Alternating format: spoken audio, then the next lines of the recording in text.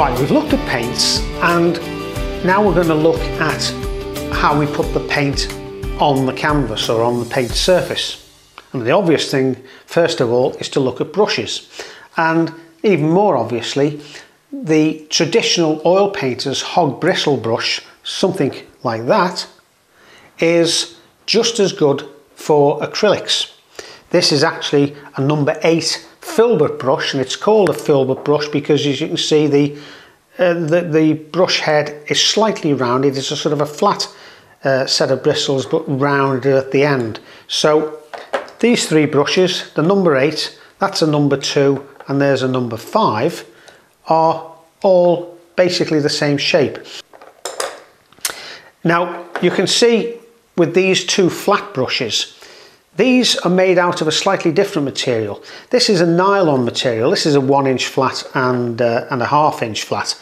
And you can see that the nylon material that's been used for the hairs or the filaments is a little bit softer and smoother than the traditional hog bristle that you get on the old oil paint brushes. For the sake of this course, what I've done is got a mixture. Now, I don't want you to worry if you haven't got precisely these brushes in the size or in the type of filament that I happen to be using, because many types of brushes and sizes of brushes are just as good. It really depends on how big you're going to work. Most of the lessons we're going to be doing is on a canvas panel which is 16 inches by 12. If you're going to work much bigger than that, then obviously you'll need to have to think about getting some bigger brushes. What else have we got to look at? Yeah, there's a big, well, it says a 1-inch brush, and that says a 1-inch brush. Now, I don't know about you, but some manufacturers not got that one right, but there we go. It's very similar. This is specially made for oil painting, in fact, but you can get very similar house painting brushes that you can buy from any DIY store. If you're going to buy a house painting brush to paint with acrylics, then I suggest you get one that's a reasonable brush. Don't get one of the cheap ones and the cheap sets for a couple of dollars or a couple of pounds. It gives you half a dozen brushes of this size, because what you'll find as soon as you start to paint, the hairs will be shed and they'll be all over your picture and cause you endless frustration. So if you're going to get one of these either from an art shop or from a DIY store, get the best one you can afford so that the hairs and the bristles stay in place. This is fantastic. It's ideal for filling in large areas, particularly if you're doing the background for skies and so on. What else have we got? Let's have a look at this. We've got a nylon round brush here. That's again more like the sort of round brush that you would get with a watercolour brush. That's fine for details, and it's going to be very good when we come to paint the branches of trees and tree limbs and similar sort of things.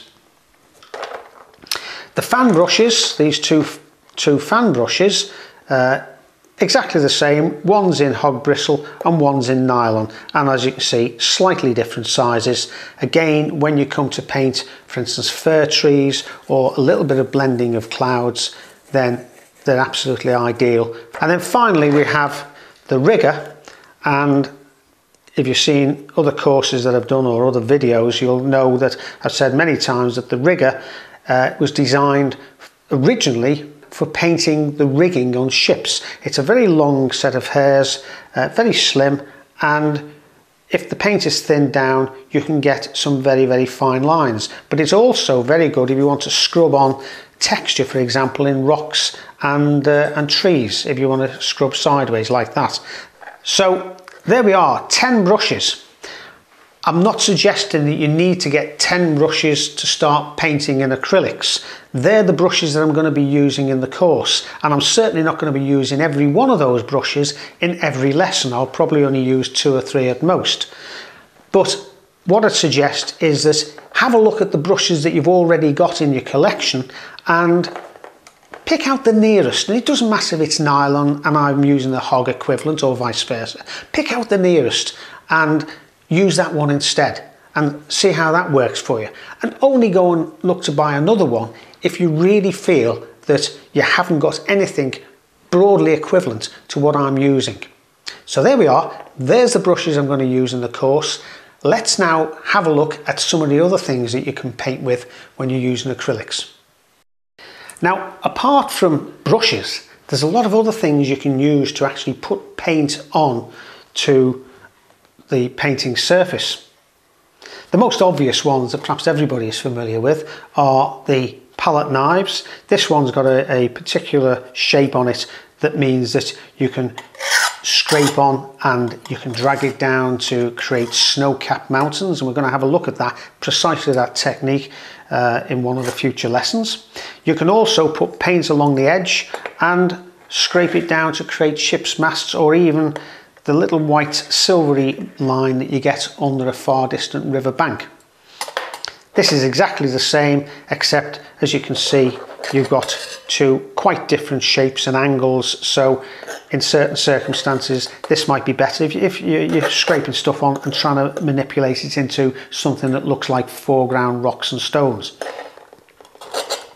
And here's something that you might not have thought of. This is an old credit card that I've cut up, and many people might say that's the best thing you can do with a credit card. But what I've done is cut the credit card up to different lengths of line, if you see what I mean, so that when you put some paint on each line, again, you can very easily just almost stamp it onto the picture, and that's great for getting a lovely hit and miss, irregular straight line, but an irregular line for a mast, for example, where you don't want a dead straight line that can look too harsh. If you look at masts in real life with the sun shining off them, half the time you see the mast coming in and out of the sunlight, and that's ideal for creating that sort of effect. Or if you want to, you can scrape it down and create a different type of texture. Now, in the same vein as the credit card, this is a glue spreader that's very cheap, only costs a few pennies or a few cents from many craft shops.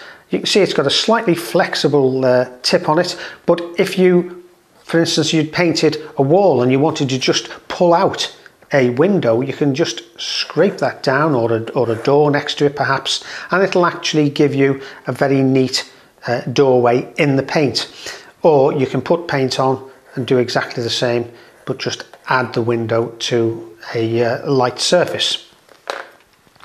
Right, now this little chap is what's called a colour shaper, and as you can see, hopefully if I do that there you can perhaps see it, it's got a very flexible pointed tip, and you can get these rubber tips in all sorts of different hardnesses and different shapes to give you different effects. But where this is particularly good is if you can imagine an area of paint and you wanted to pull out some light coloured trunks or branches in the middle distance, then this will lift the paint out, push it to one side and leave you with a lighter area underneath. Saves you actually paint. It's sort of painting negatively.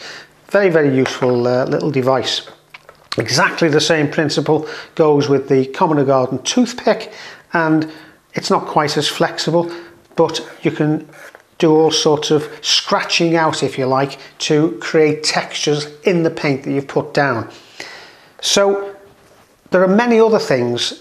Before I forget, there is one other, and this is a piece of ordinary mount card. This is the card that you would use to put round a watercolour painting, and in much the same way as you use the credit card, you can put paint along the edge, or you can rip it off if you like and make it as long or as short as you want. You can put paint down the edge to give yourself a nice straight line, or with this slightly jagged edge, let's rip that at an angle, that's better. With a slightly jagged edge you can put paint on and spread it out perhaps across the fields in the foreground of a painting, and it'll give you all sorts of random and unpredictable textures with the paint. You can put 2 or 3 colours of paint on at the same time and just spread it around. You really don't know what's going to happen, and that's the great fun of it, and it costs you absolutely nothing, a little piece of card. But I hope you can see that all of these items, including the card, will help you to put the paint on and give you additional textures and techniques. And really, if you can think of other things around the house that you can use as well, then brilliant, so much the better. It's only limited by your own imagination. So there we are. With the brushes and these little devices, you've got a whole range, a huge armoury of putting paint down, acrylic paint on painting surfaces to give yourself the best chance of a great picture.